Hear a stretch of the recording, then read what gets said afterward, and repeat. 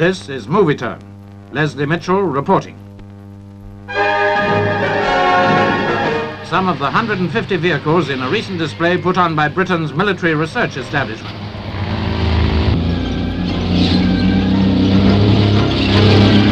Early transport, slow but sure, demonstrated to the many hundreds of British and overseas observers the progress made in military transport through the years.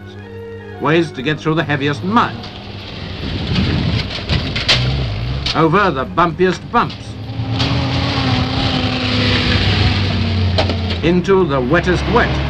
Today almost every armoured vehicle can be made amphibious.